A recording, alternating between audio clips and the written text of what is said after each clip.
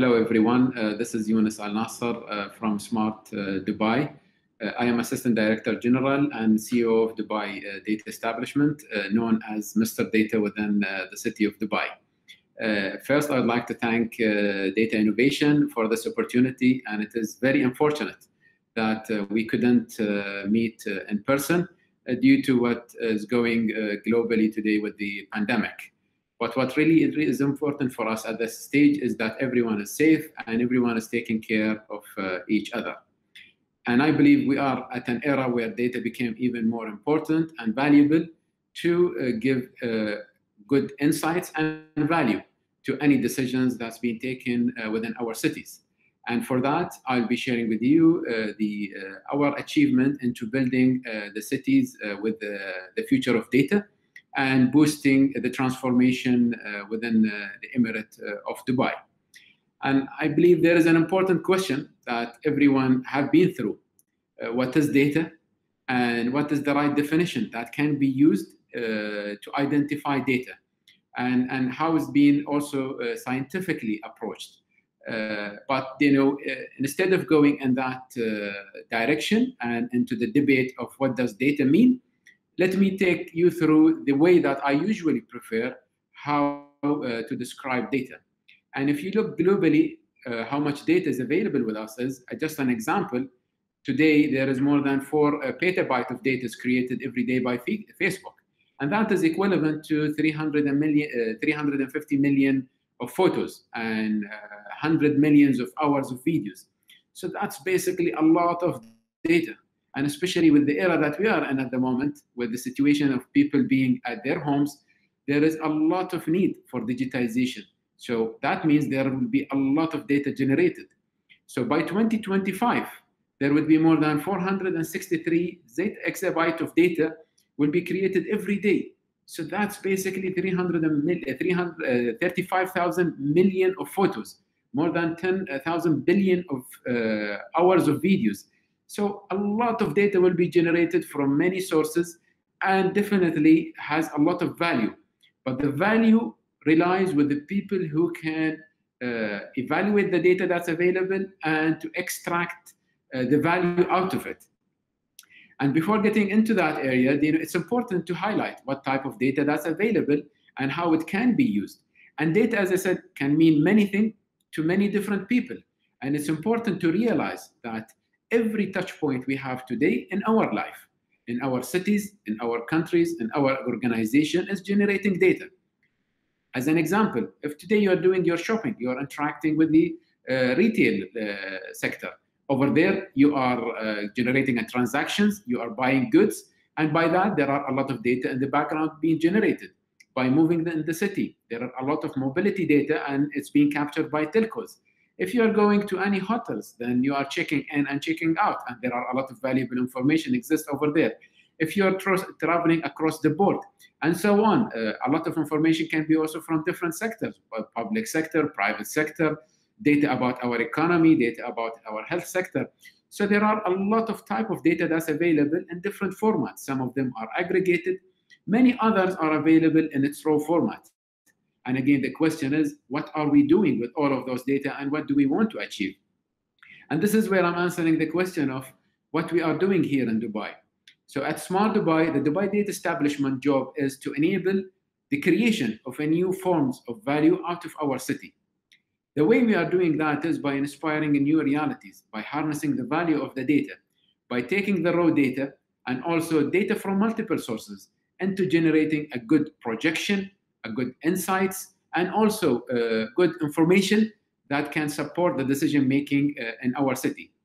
And in order to achieve our goals, we've built an environment for innovation. We're, of course, doing that through a proper data governance and also having it supported with a digital architecture and infrastructure that's guiding the implementation of our approach towards harnessing the value of the data. And last but not least, we are doing that through an ecosystem engagement from different constituents of the government, of the private sector, and also bringing the individual closer to our initiative to drive this value. And by that, we are one of the leading organizations who are driving the most ambitious and comprehensive data initiative globally. And keeping that in mind, it brings us, to the next question: what are the opportunities that we have in the data? And as I described, there are a lot of the opportunities that is available in our data today, but it's a question of how we are harnessing those values. And I'm sure many of the terms that is available in my presentation, you've heard about it. I'm sure everyone knew that data is the fuel of the future. Some of them, or some people calls it the oil of the future. Some other calls it the new steel, and so on. So yes, definitely data has a lot of value, and it's a matter of how you are generating that value and how you are bringing the people who can analyze those data, can apply to the scientific models that can transform that data into new insights. Also, data can support decision making, and that is a great opportunity. Of course, today in an era of a COVID, I'm sure every person and every decision maker wanted to get an access to real information about the current situation, number of infection, number of recovered people globally or locally, number of people in critical care, and they also wanted to know what is the situation with the healthcare sector, and of course the impact of such a pandemic to different sectors within the city. So all of what decision makers need is a lot of data and insights that can support them into taking the right measures, the right controls, and the right decisions that can support the right future approach to that country or to that city or to that economy. So this is an example of opportunities that we have in our data. But also, on the other hand, it comes with some of the challenges, which is also well known, but I wanted to summarize it in this slide, that data comes with a lot of accuracy issues and quality issues. Of course, it has a lot of, it comes in a big volume, but meaning that, if we don't address the data accuracy, it can sometimes generate some misleading guide towards how a decision can be made. Data integrity is another challenge to be addressed. Data accessibility, as we know globally, many organizations are called data huggers. They want to keep their data locally to themselves. Whereas we are living an era where data should be accessible by people who needs it, to exchange data to the extent that is possible, and also to have data open, free of charge for everyone to get the value of it. One of the challenges also have been data security. How do we maintain the data security and privacy while we are exchanging our data? So all of those are known challenges, but nothing stops us from moving forward by harnessing our values out of it. And for that, to address both the challenge and the opportunity that we have from data, in Dubai, we've chosen a unique approach that we have crafted on how we are dealing with data and driving value out of it in the Emirate of Dubai. And that has 4 main pillars. The first pillar is data governance. The second is around city data architecture and infrastructure. The third is around ecosystem engagement, and the fourth is value creation. And I will now take you in a in a more depth of each and every pillar and what are the initiatives that we have delivered in Dubai.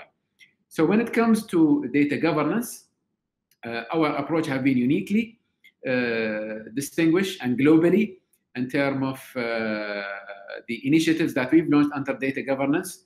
We are one of the first cities globally to have a data law that's governing the exchange of the information within the city of Dubai. It comes with sets of policies and that address areas such as data classification, data confidentiality, data security, data access rights, and so on. So we've detailed it to a level where everyone can know what are their obligations when it comes to data. We also have simplified further both the data law and policies by having data standards that can easily be implementable within organizations, and all of the organizations within Dubai drives data within one single standard. Last but not least, we've included into our journey the private sector. As we know, they withhold a lot of valuable information. We wanted them to be our partner and to exchanging their data with the city. And we've launched a full-fledged strategy on how to approach the private sector, maintain the confidentiality of the sector, but still include them in this transformation. Another initiative around our data governance have been is balancing between innovation potential while we are protecting the privacy by taking 3 different approaches. One of them was about building trust between the different constituents who are sharing their data, having an incentive mechanism for both public and private sector to share their data. Last but not least, to demonstrate the outcomes and the values that can be generated from these data and inspiring new realities. With having such an approach in mind, it have unlocked a lot of opportunities where I would discuss in further slides, inshallah. Last initiative under the data governance I wanted to shed the light on it is our AI principles and guidelines that have been launched in January 2019. And that is, when we are taking our governance mechanism into advanced levels, and including it, part of it would be around the technology, another part of it would be around the data. This is when we are using technologies such as artificial intelligence into analyzing a lot of information and taking decisions on behalf or together with humans.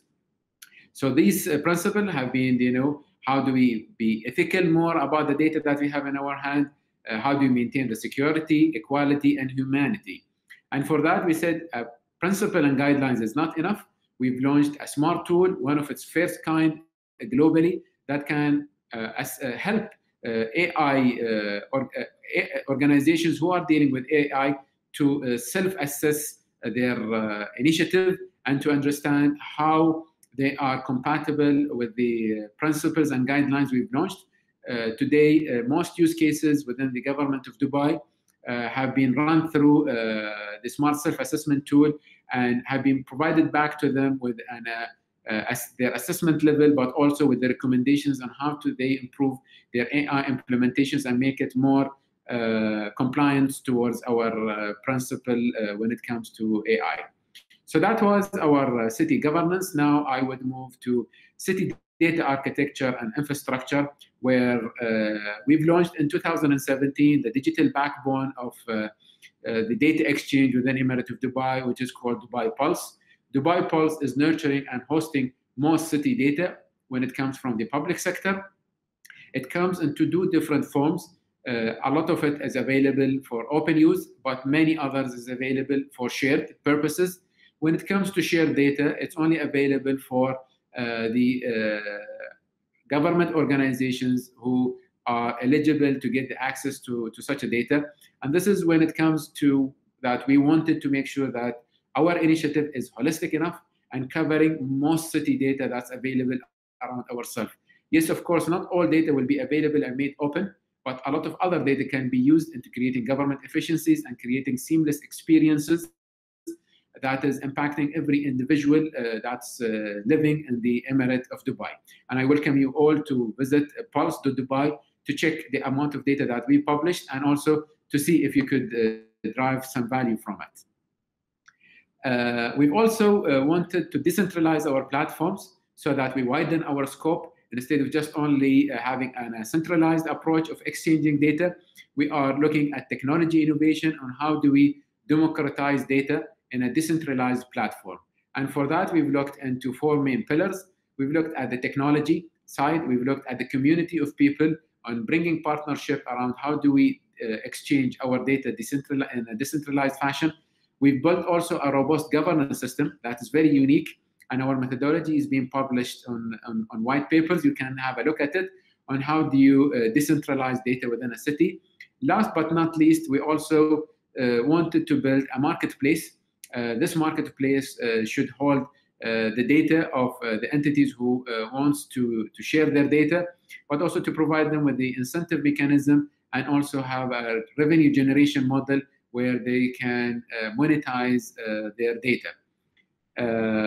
And now I would move to our ecosystem engagement, and I would say we are one of the first cities to build a full ecosystem around improving the data literacy in the Emirate. And for that, we've launched a lot of initiatives, starting with data champions. We have a concept which is called the data champion within each and every government department in the city of Dubai that are guiding the implementation of our data regulation, data policies, and data standards, and also publication of the data on our digital platform.